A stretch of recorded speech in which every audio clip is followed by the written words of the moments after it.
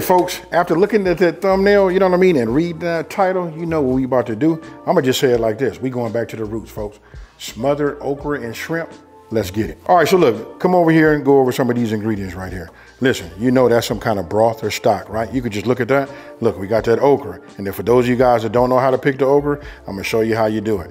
Listen, when you go into your okra, and this goes out to Kenneth Temple, check this out. You go like this, and it's kind of like when you roll it back and forth, you hear it like making some kind of like barrel seeds or whatever. It's like rolling. When you hear those, you know those are good, right? We got shrimp. I got two different sizes. Look, I got a regular large and I got jumbo, but that's them right there. They've already been cleaned and dried. Then we got paste. You know what? I'm not gonna go over everything. Obviously that's onion, tomato, right? Then I got some seasoning. Listen, the full ingredient list will be down in the description box below. So the first thing I'm getting ready to do is I'm going to make myself some room. I've already obviously, you know, diced down my onion. I'm gonna go ahead and do my tomatoes and all of that. It's just like a little bit of prep. Okay, so look, I'm gonna go ahead and start just dicing down, you know, my tomatoes, right? All right, so what I've been doing is, like I said, I've already cleaned these, right? So what I'm doing is I'm just cutting them down, keeping them about the same size. Didn't really want to bore you guys. Just thought I'd take care of some of this. You know, you can look inside of here. You can see the size I'm doing. I just got a couple of more. All right, look, now that I have this already cut down, what I'm getting ready to do is take these to the sink. I'm gonna rinse this. That's gonna help get rid of some of the sliminess too. Okay, so put a little heat underneath my pan. First thing we're gonna do is we're gonna start off by working with this with the shrimp, right? Now this is an infused olive oil. I'll probably put about a couple of tablespoons of olive oil in there. This is 2 pounds of shrimp. Remember, I went jumbo and large. This pan is big enough so that I can get full coverage on the bottom with it all, right? So we just go ahead and get this going. Okay, so look, it's time for me to go ahead and do my seasoning, right? You don't need a whole lot of time when, you know, cooking, because it's gonna be time to flip them over. But look, I keep white pepper in this one, hence this is why this is white, and black pepper in this one, right? This is my meal. I'm getting ready to just put a light zesting, coating, whatever you guys wanna call it, on top of this, and then I'm getting ready to flip. Oh, and I wanna put a little bit of salt, right? A generous pinch just over the top, maybe 2, right? We leave it like that. I'll take my tongs, you know what I mean? And then we'll start, you know, giving some of these a flip. You can see when they start turning pink, you know, they ready. Okay, so I want you guys to pay attention to this. You see that right there? That's the seasoning I put on there and just the outer shell. But you know, look how that look right there. That's what you want to see. Remember, it doesn't take long for any shrimp to cook, right? I'll say max, probably about 2 minutes if you want them to be like succulent. So now I just take them all out. I went ahead and washed my bowl. If I hadn't said it already, you guys been following me for a minute, you know I like to say, you guys gotta have that soapy water at the ready, right? I wash my dishes as I go. All right, look at that right there. You hear that? You can see the fine just moving around. That's what you want. So if you guys got one of them other type of pans, if you don't have one of these, you lead with your onions, right?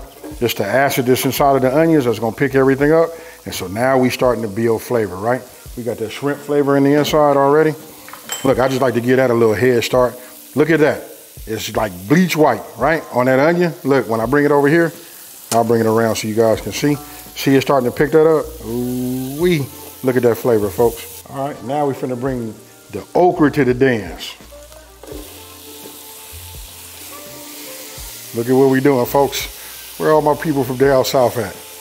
So after I get this mixed around, you can see it might look like it get a little bit on the slimy side, you know, when you put it in here, but remember, I got a big pan, right? So I want to get maximum contact on the bottom. Got them onions going. I'm gonna put this lid on the top and I'm gonna let it go for about, I'm gonna say about 15 minutes, you know what I mean? Then I'm gonna probably stir it in about 7 to 8 minutes, but we just finna let it stay like that, and we finna create something magical, folks. After 15 minutes, this is what we working with. Nice, everything getting soft. It's on its way, right? Now I'm getting ready to go ahead and add my tomatoes. Can you see where we going with it, folks? I'm gonna be using my, look, this is my AP. I'm gonna go ahead and just add a little bit. You know what I mean? I don't wanna overpower anything. But listen, we wanted to, you know, have them original flavors to it. We want just to replicate something down south, right?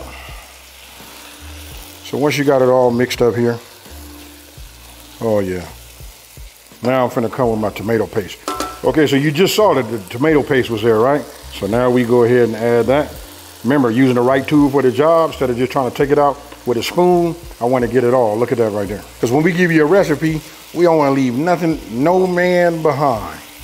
And in this case, since we cooking, no flavor behind. Now I'm finna come with my Creole Kick. This is my tool of choice. Any Creole or Cajun seasoning you would like, more so on the Creole side would probably be the way I like to go. You know what I mean? Just to keep this a little bit more on the authentic side, right? Now I'm finna come with my garlic. My garlic always, look, this is the garlic paste. I'm gonna put that right there on top. Now we're getting ready to come with our chicken stock. All right, so let's start introducing that. Hey, I'm gonna tell you a funny little story real quick. I remember one time my mama was making this, and when she made it using some water. And my grandma just happened to look and say, I know you didn't just make that with water. And my mama said, nah, I didn't. And then my granny said, I know you did, because I know we ain't got no chicken stock. I'm gonna put this lid on top, and we're gonna go for about 30 minutes and check it out. Sometimes it depends. It depends. I don't know why it's like that. Sometimes it take 30 minutes, sometimes it take 40 minutes. Never no longer than 40. Never no longer than 45. So we put this on the top like that. We got a nice little simmer. Now we let it work. All right, folks, let's go ahead and take a look at it. I can tell you this though, I went about 35 minutes and I stirred it a couple of times throughout the cook, right? So I just took out my bay leaves just a second ago. You know what I mean? But this is what you're gonna end up with, right? Now remember, we had that shrimp, right? I'm gonna go ahead and add that back, and anything that leaked out, we want all of that flavor, folks. Now we add that to the game. Ooh-wee. All right, so what I'm gonna do is I'm gonna put my lid on. I'm just gonna let it cook super slow. You know, really it's just like to warm up my shrimp, right? Just 3 minutes. All right, they grate like that too. You know, with some seasoned flour or some cornmeal to season.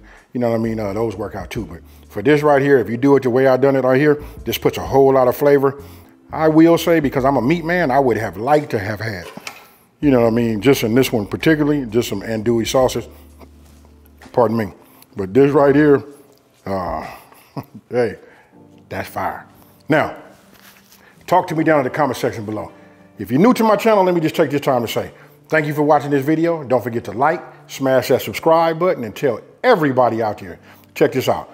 There's a channel out here, the Simplifying